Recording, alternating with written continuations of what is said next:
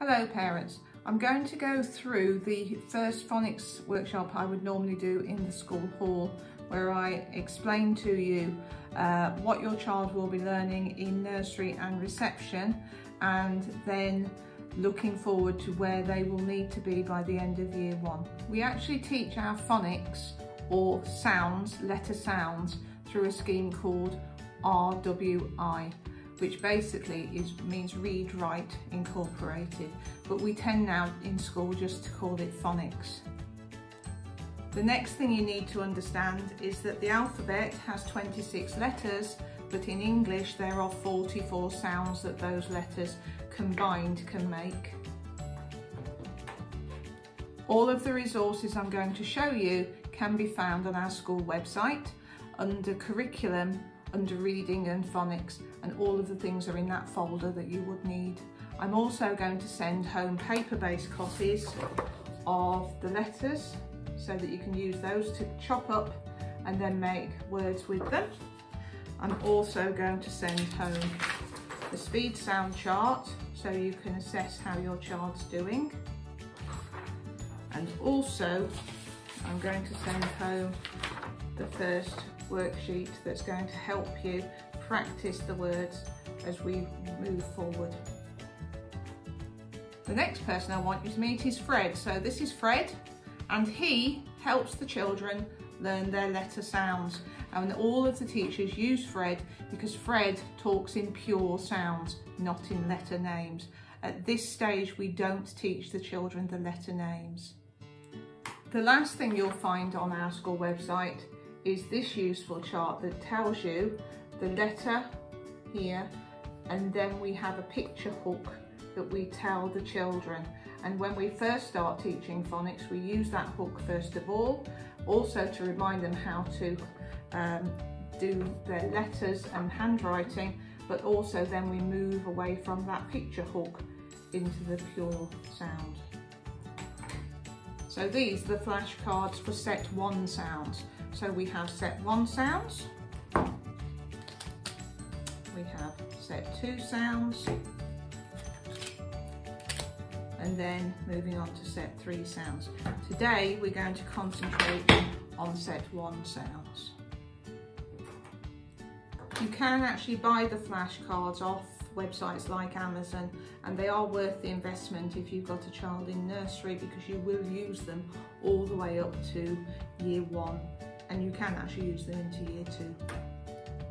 In nursery we tend to do 1 sound per week. In reception we do 3 sounds per week. And by the end of the autumn term we are aiming for our reception children to know all 31 set 1 sounds, and also to start hearing that blend to make words.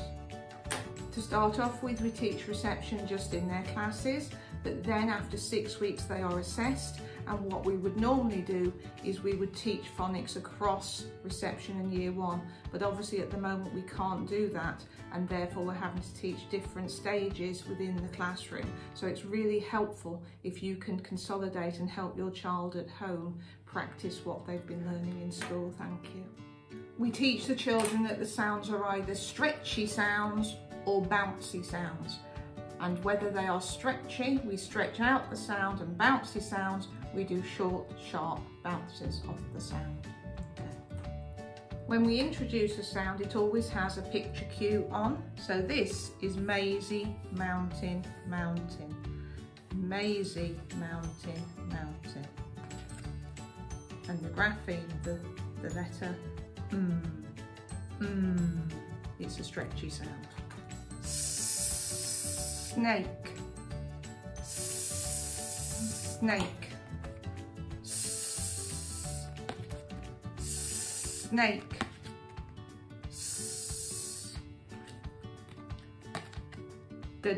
dinosaur, dinosaur, tower, tower. So when we first teach the sounds, we look at the hook, which is the picture, and then we teach the sound. So the hook of the picture and then the sound. And when we do it with the children, we make sure that if we show that side, they're saying Maisie mountain, mountain, but if we show that, it's really important. Children get more confident, we move away from the picture hook to the sound. So then we would just teach the sound. S, d, a, t, The reason we teach those 5 sounds first is because then we can start blending. And if you refer to your worksheet, it tells you on this column the words that you can make with those sounds. So we start with a, t, a, t. Join them together, at, at, at, at, at. 2 different sounds, at, at, at.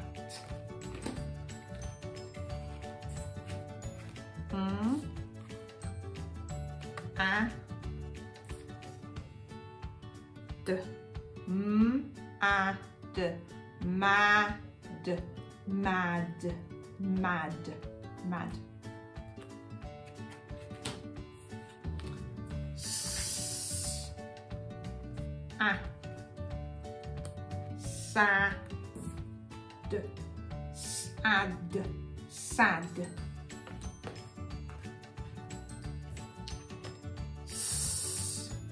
A, whoop, t, s, at, sat, sat.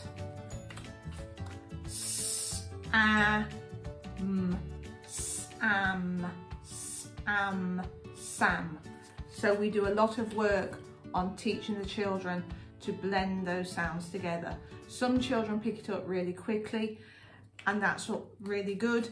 But some children do spend a lot of time and they can't hear that blend. So what we do is we do something called assisted blending, which is basically us saying the word to the children and hoping that they then catch on. So we get t, a, ta, ta, ta, s, tas, an alien word. Following on from the first initial 5 sounds, we then work on to the next 5 sounds. So that's I, n, p, g, o, I, n, p, g, o. And be really careful not to do that sound at the end of sounds, because then it makes it really hard for the children to hear them. So for this sound, p, p, p, make it short and sharp. And the next 4, k, k, o, b, b, b, b, b, b, b, b, b. It's a bouncy sound. B, o, k, k. And we teach the children. Got 2 different graphemes, 2 different letters that make the same sound. So by now your children will have learnt 14 of the initial sounds and we're going to run through those now. So we've got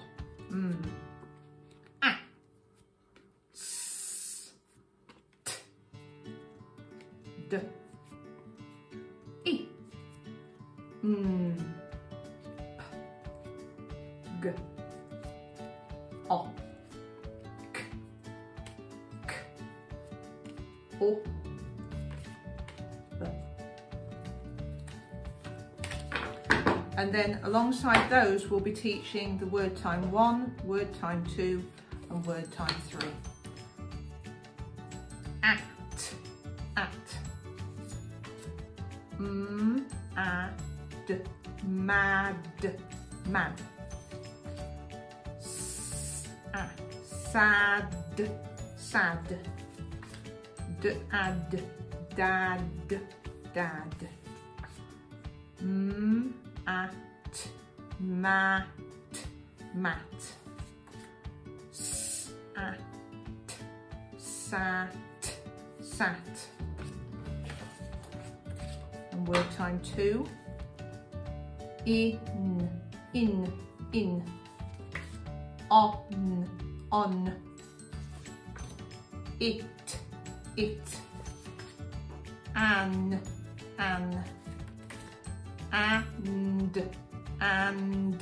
and, pig, pig, got,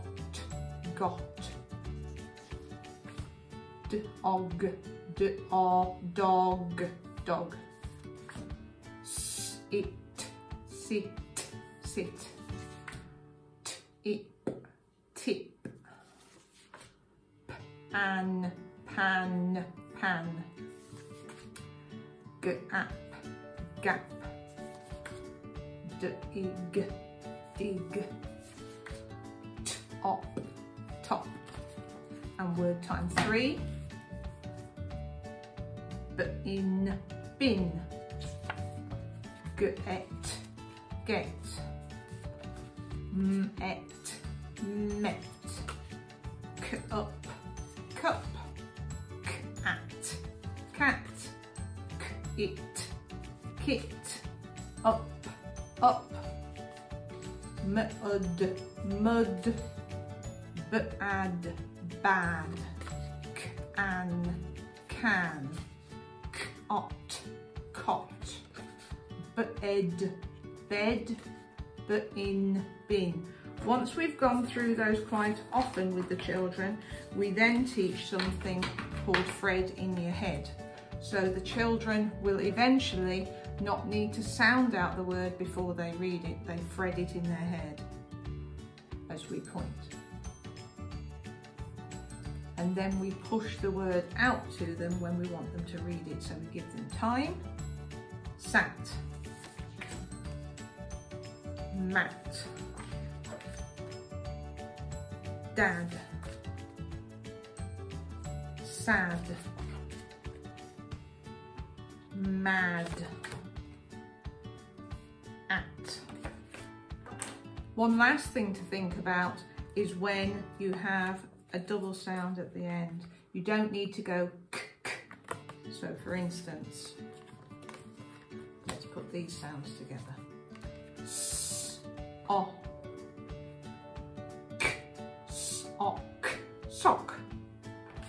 And this one, b, a, k, back. Again, a word time 3, back. It does come with practice, and don't be worried that if you're actually doing it with your children, they come out with something that's completely random. It is normal, it's a normal stage. What you need to be doing is doing something called assisted blending, which is basically saying the sound so clearly, but in that elongated fashion, so that the children can start to hear that you're saying those sounds, but you're basically saying the word. Don't be worried if your child does something like this, where you're going d, og. They look at you quizzically and they'll think, well, they want me to say a word, so I'm just going to say fish, because they want to help so much. So don't be worried about that. Try and break it down, and just short, sharp bursts of practicing with this will get the children here. This is the hardest thing that they will need to learn to do to be able to read.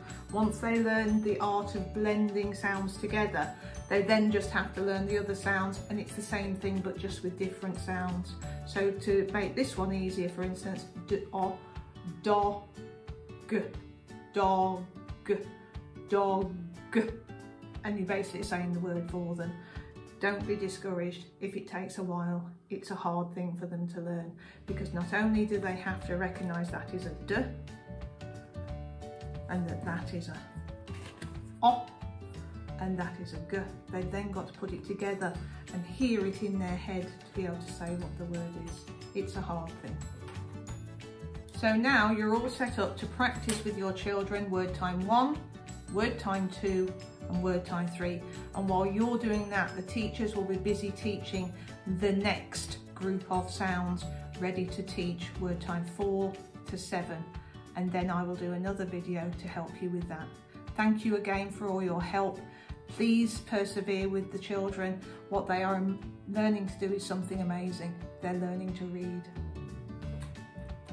So finally, all I want to say is that normally we'd meet in the hall at 2-week intervals in order then to discuss how your children is getting on. If you need any help, I am able to WhatsApp parents if they need specific questions answered, or of course you can get me on the gates in the morning. I'm more than willing just to go through something with you. Thank you.